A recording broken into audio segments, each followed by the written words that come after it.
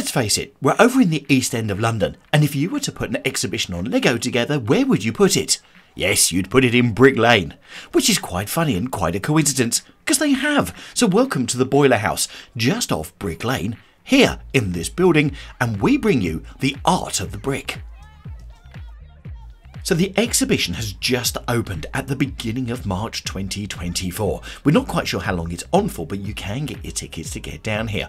Now, all of these different sculptures have been put together by one man, and what's absolutely incredible about it is every single sculpture that you see has been put together using standard Lego bricks, which is quite incredible, that globe, because making anything round from Lego or looking round is quite something. And how about this hand just holding that piece of Lego in it? So every single sculpture has got standard Lego bricks in it, which means it's attainable by everyone. And even the pencil agrees. So we're going to bring you some of the many sculptures that have been put together. Now there's well over 100 of them, and to get round takes a good hour at least. It's on different floors, so just be aware of that because there aren't facilities to get up to the first floor. So if you're coming and need accessibility requirements, it's something you must consider first. So many of the sculptures are life-size, just like this man sitting here with his skulls, which is slightly frightening. But it's also, there's great places as well to grab a good old selfie. And a massive thank you to this lady who decided she was going to be in our video just for the selfie purposes. Thank you! Some have got extra effects like the lighting around this one for this one, which is called Swimmer, as you can see, which actually looks very, very effective.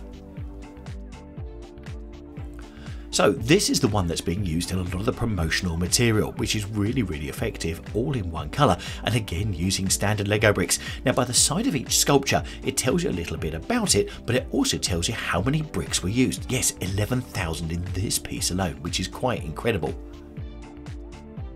Now the exhibition as a whole has been to over 100 cities in 24 countries.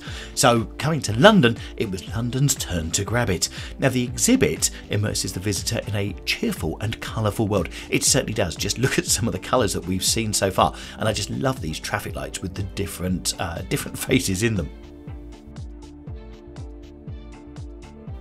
Now I'm a massive Lego fan, so this sort of exhibition was always going to be a hit with me.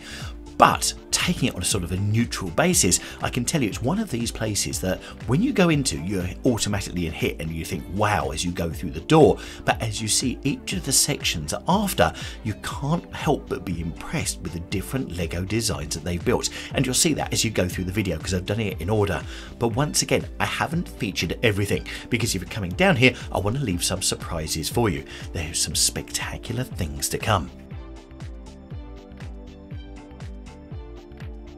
Also, as you go round, there are different video clips featuring the creator of all of these models, why he did it, how he started, and some of the difficulties that he's faced in building some of the models. So as you can see here, you've got a video clip playing and there are benches all set up so you can sit back and enjoy the video clips as you go as well. Isn't that hand impressive? And it just gives you an idea with that guy standing behind it, the scale of it as well. So you go from something like this that looks almost 2D with just a couple of layers sticking out to this which is in 3D, which looks really impressive using the shadow behind as well to make it look like these arms are coming out and holding this person back. Okay, let's go back to some art now, and how about this self-portrait of Rembrandt? Plus we've got more amazing paintings to come, plus also how about these statues as well? Yes, most of which you'll recognise from ancient history. Done in a Lego style.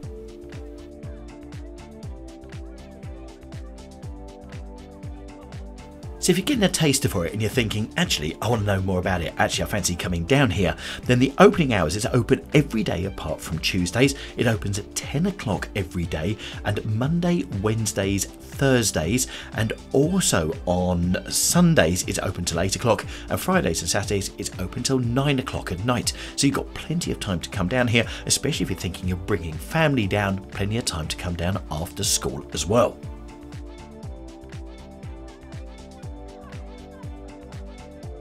Now they estimate it's going to take you about an hour to get round. I think it also is going to depend on how busy it is, because in some of the areas some people just do hang around a lot more, especially to see things like this from the Sistine Chapel, or alternatively the Mona Lisa, where you just really want to stare and look at it because you just can't believe you're looking at Lego and how well it's done with the standard pieces.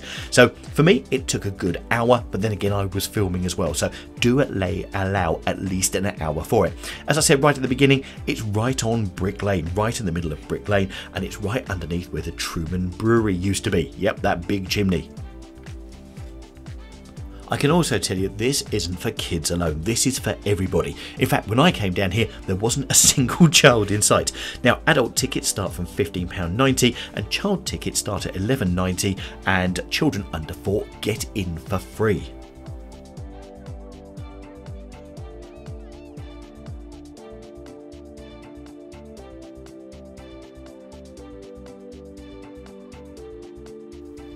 So we go from some amazing statues to this, which is some amazing artwork and portraits. Now, a number of these people are sort of anonymous, so no idea who it is, but they look really, really impressive. And this one, which is almost just like a board with a few Lego pieces on it. Then, after this peace sign, we go round. So, you've got Warhol. Then you've got Jimi Hendrix. Don't these look very impressive? Again, standard Lego bricks. Bob Dylan. And then finally on this wall, as a 4, Janis Joplin. And by the way, if you entered recently on our community post, they were the 4. For me, I absolutely love this area. So you've got a photo here, and as you can see, you've got a bucket made out of Lego, and you've also got a cloud made out of Lego. And in each of the photos we're going to show you, which have been put together by an award-winning photographer called Dean West, you'll see you've got the pieces of Lego in there. So there you go, there's the Lego cloud up there, and then down the bottom of the picture you've got a cleaner with the bucket and a mop in it.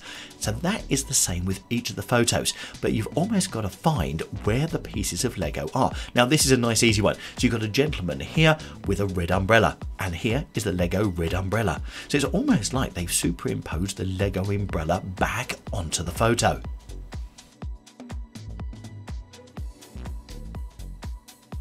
So the next one needs a bit of studying. So there's a nice obvious one, which is the dog, which is in the front there, and you can see a Lego dog in a second. And it's this one, the mannequin.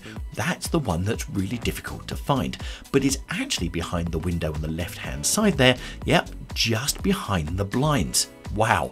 But there you go. There's the Lego mannequin. And then of course, where's the dog? We're about to show you the dog in just 1 second. And yes, it's a life-size dog as well, which is quite incredible.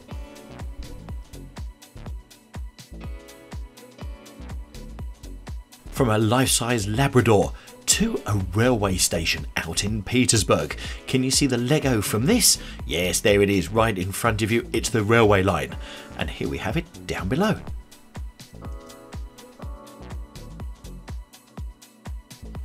Now in this one at the swimming pool, we've got 2 objects. And yes, there you go. There's the blue flip-flops, and we've got those in Lego down below. Just here.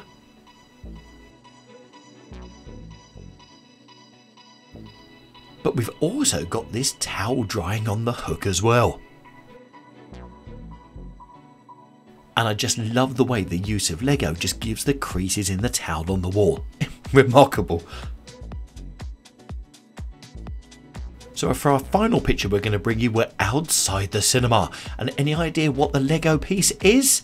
Yep, it's the red dress. And just look how the dress is being shattered to pieces there. And here it is, with all the Lego pieces being shattered to pieces.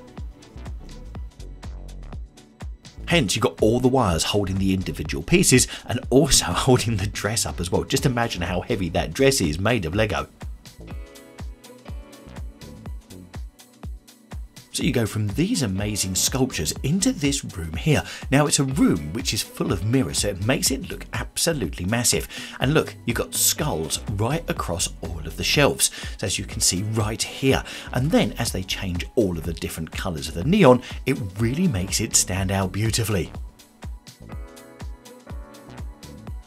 I really hope you're enjoying this video, and if you are, do us a favour, give the video a thumbs up so we can spread this to more people so that they can love London as well. And if you haven't subscribed to the channel yet, go on, you know the button you need to press.